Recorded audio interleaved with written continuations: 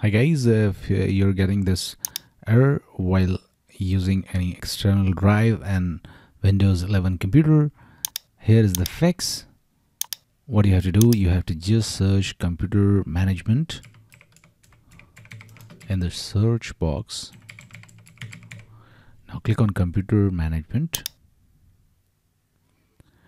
Now once it opens up, what you have to do, you have to click on disk management and the left menu, and now locate your external hard disk. In my case, this is my external hard disk which I have added, external drive. Okay, now right click in the left side, just right click and click on properties. Now click on policies, click on better performance, check this option, enable write caching on this device, click on OK. Now restart your computer and then try again and your problem will be fixed. That's it guys. Please do like the video to support us.